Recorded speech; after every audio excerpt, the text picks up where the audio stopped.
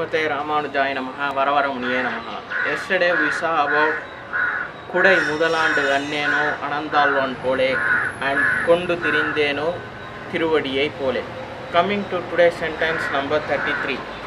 Ilaipu Vidai Tirtheno Nampaduvan Pole. In Sri Varaha Purana, Sri Varaha tells Bhudevi the greatness of singing his praise and the benefits that it gets to the devotee. This is known as Kaisika Mahatyam, and in it the story of devotee Nampaduvan who sang the Lord's praise all the time. In South India near Shira river was Siddhashrama. Here a low caste person would come every day and early morning from a long distance and sing Lord's praise. He did several years. Sri Varaha called him Mamagayaka, and therefore his name became Nampaduvan.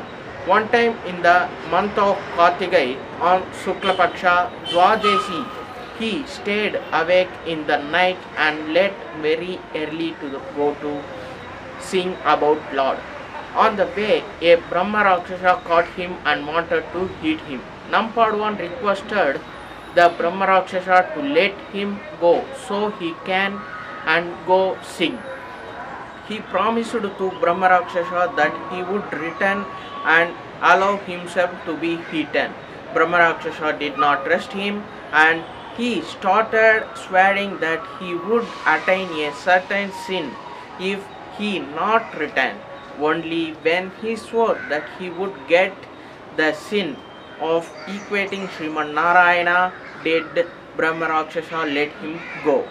Nampaduvan went to Thirukollur Divyadesam, sang a song about Lord and returned to Brahma Rakshasa as promised.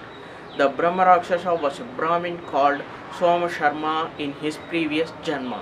He committed a sin during Yaga, so that sin he reborn as a Brahma Rakshasa, determining that he would be liberated only by Nampaduvan.